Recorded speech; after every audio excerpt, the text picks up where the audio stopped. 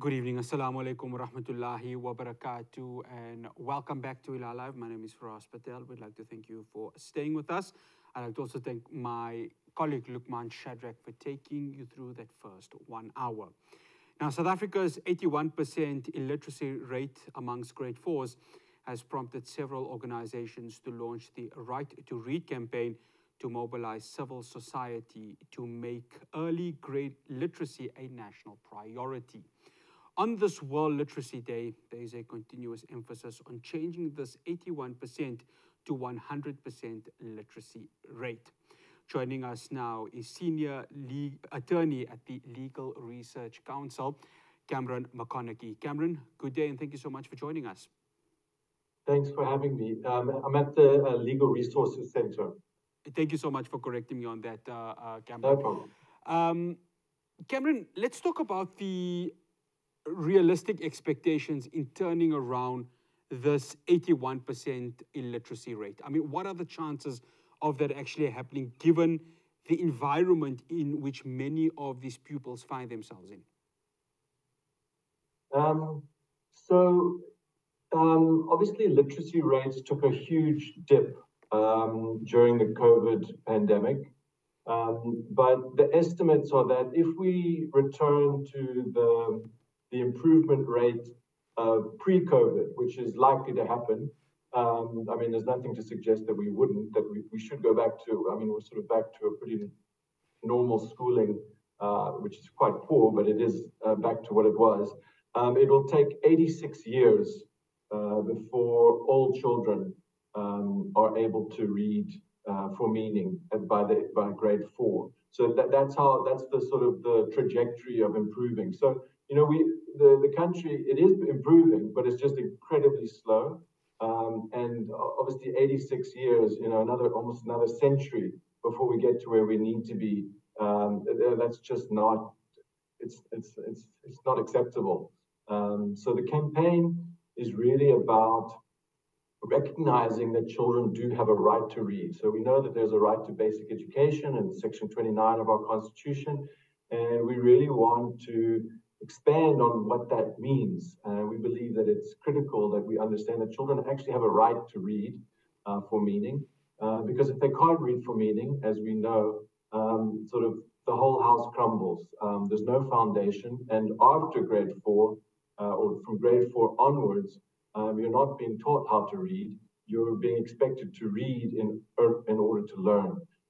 So we do believe that it's realistic it can be turned around and it can be improved, but we think that some things need to change, and that's what this campaign is about, trying to ensure that those changes take place.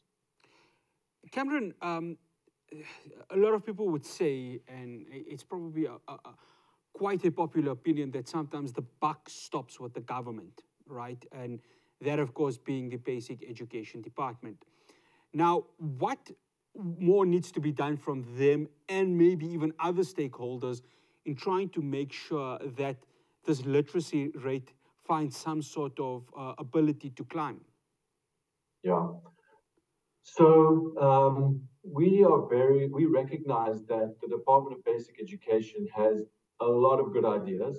They've got some excellent policies, lots of good strategies, but unfortunately nothing is binding. And these are just plans. So from 2008, there was a national reading plan. We've had umpteen various iterations or various reading plans and policies, drop everything and read. Every province has got their own reading plan or reading policy, and they all make sense and they're all pretty good. Some are better than others, but the problem is they're just not implemented, and they're not implemented for a number of reasons. One, often the schools and the teachers don't even know about them. They're not well communicated. Often they're not well funded.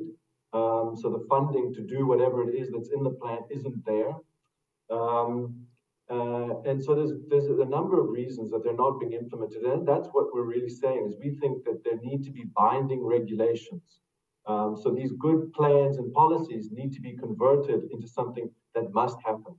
And if it's a law, which must happen, then the provinces and the Department of Education will be obliged to fund these plans because they are regulations.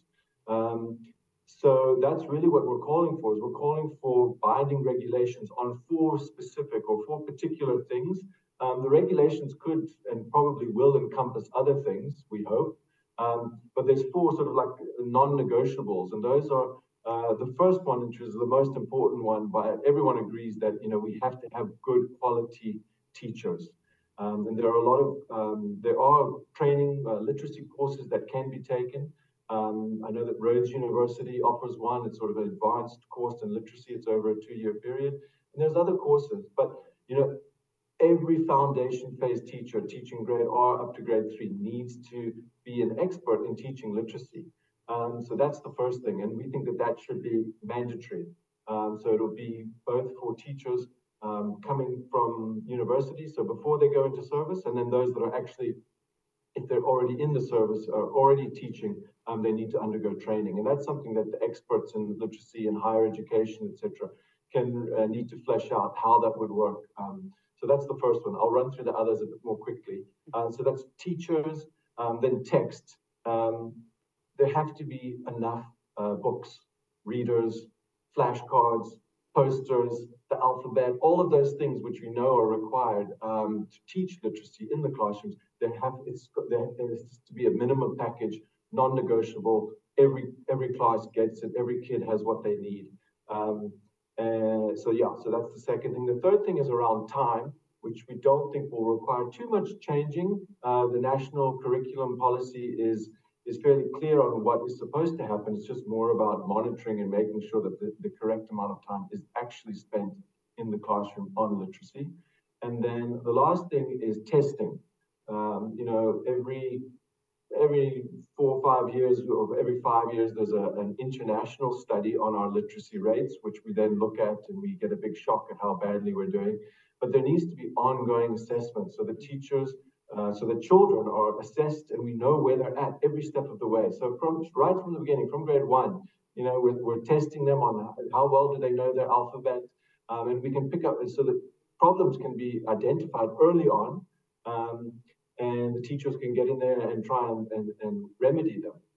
And that would also provide, provincial government and national government with good data on where the problems are, which areas need more attention, which schools are struggling, which circuits are struggling, so that interventions can be more directed or better directed to improve things. So those are known as the 4 T's. So, improve teaching, improve teachers through training, more testing, text in schools, and enough text, and then enough time being spent on it. And that's what we'd like those regulations to contain at a minimum. Cameron, within those 4 T's that you are mentioning, within the space of time that Right to Read has about, which ones do you feel are realistically in the short term achievable, and which ones would look from a long-term perspective for this to be achieved? So I think that there's already agreement on all 4 of them, in the sense that these are things that the government itself has said needs to happen. But I think like the easiest one would probably be the text. There's been a number of minimum packages that have been agreed upon, like this is what is needed. So I don't think it would take too long for that to be rolled out, to be upscaled and rolled out.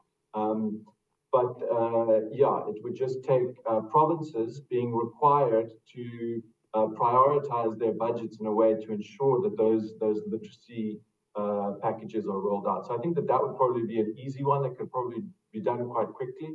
The one that would probably take a bit longer would be to ensure that all teachers are trained. That's probably a more 5 to 10 year project. But hopefully it could be scaled up fairly quickly.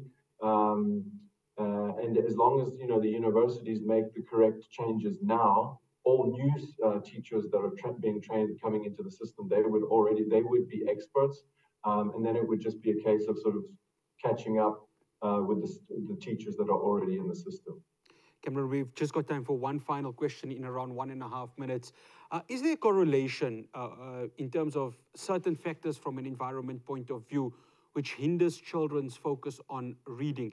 I ask that because we go to a number of the rural areas or the townships, and for example, one of the challenges are pit toilets. And when you deny that basic human right, your concentration levels do go down. So in terms of just the outside factors that influence children, more needs to be done there, isn't to make sure that if the human rights from the basic human rights that are in our constitution are fulfilled, then that can lead to a better focus and better concentration on children reading. Is there some sort of a correlation with regards to that?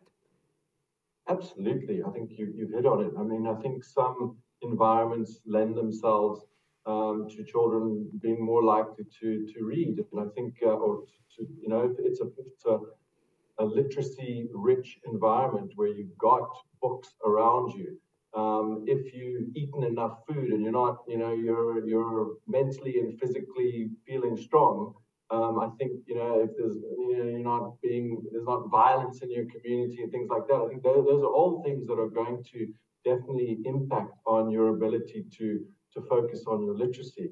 If you've got 50 or 60 children in a classroom, of course, it's going to be much more difficult for that engagement on literacy to take place. So, yeah, we don't for a minute think that regulations are a silver bullet, that it'll just magically make it happen. But we do think that regulations will bring a particular focus and clarify exactly what some of the obligations are of the state to make sure that that the children are receiving those inputs that are most likely to ensure that they're able to read for meaning by the age of 10. Cameron, thank you so much for joining us here on Hilaal Live. Much appreciated. Thank you. That's Cameron McConnachie. He's a senior attorney at the Legal Resource Center talking to us about World Literacy Day. 81% illiteracy rate here in South Africa. A lot of work to be done, but we have, of course, campaigns like Right to Read who are making that effort. But it's not just them. It requires much more other stakeholders, including government, including the Basic Education Department. Now, after the break, I'm going to be chatting to Tariq Musa. Now, he went to the United Kingdom for the Gravity Show. He was one of the top 5 best performers. And I tell you what, his BMW is something special. After the break, I chat with him. Do stay tuned.